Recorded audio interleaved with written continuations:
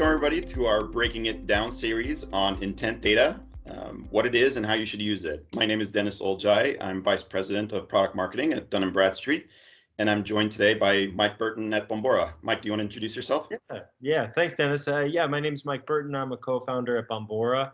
And so, I've been at Bombora since the beginning and excited to talk to you all about intent data. So I think our first question most of our audience is worrying about, or wondering about, I should say, is the basic one, right? What is intent data? And I like to use analogies when I'm trying to describe something in simplest terms, right? And one that I like to use a lot is, imagine you have a store in a mall, right? And the people that are walking into your store, they have potentially a problem. They're potentially interested in something, right? But they haven't really purchased anything yet, right? They're doing their research, right? Same thing happens in the online world, right? When you're going onto Google, you're browsing publisher websites, you're looking for answers to a problem, right? So people that are walking into your store in the mall, that's first party intent, right? It's your owned property.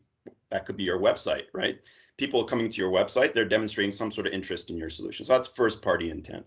Third party intent is people that are in the mall, right? They haven't really entered your store yet, right? They're browsing, they're out there. This could be people that are on maybe CNN.com or TechCrunch or the Washington Post. They're also displaying some interest, right? They're interested in potentially software or services.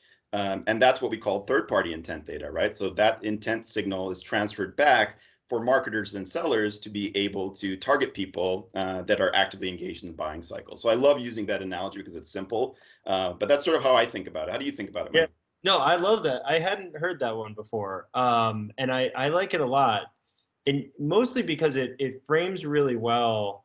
Well, think about all the people that aren't at the mall at all.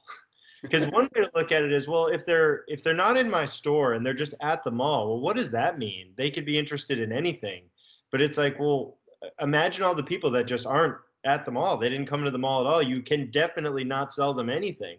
And I think that's a good way to think about the power of intent data and even start to think about how to implement it at scale, right? Because that's what it's about. It's about higher percentage shots. It's about across your sales and marketing motions, having a much, much better opportunity to engage with a given account based around the fact that they're showing statistical signs that the vast majority of an addressable market is not. And I think the mall analogy does that well, right? Like you are not going to sell to anyone who doesn't enter the mall today.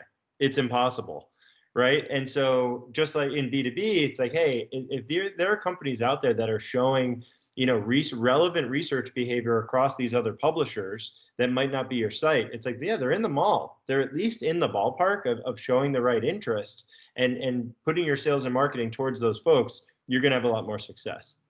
Exactly, right. And I think, you bring up a good point about, higher chance shots, right? And, you certainly care more about or have a higher likelihood of succeeding in talking to or engaging with people that are on your digital properties, whether it's your website or people actively engaged in the buying cycle, right? It doesn't replace anything else that you traditionally do, right? It doesn't replace your ideal customer profile, whether it's the size, the location, the industry, right? All those things help too, but the intent data definitely is an important tactic that everyone should be using that gives you that additional layer of intelligence that's going to make your teams more productive.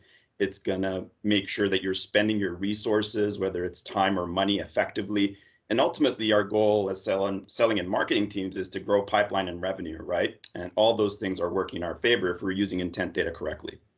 Yeah, 100%. So what our data tells us is that 15 to 20% of any addressable market is showing some increase in interest in a product or service, right? And that could be a lot of interest, like they are, consuming all kinds of different content and clearly very interested, versus just a small statistical uplift in interest. But either way, there's only 15 or 20%.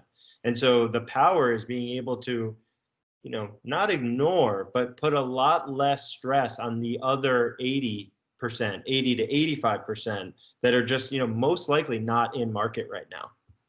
Absolutely, Mike. I couldn't have said it better myself. So that wraps up our first part of our Breaking It Down series on intent data. And next, we'll talk about use cases of intent and how you can use it in your sales and marketing efforts. Awesome. Thanks, Dennis. Thank you.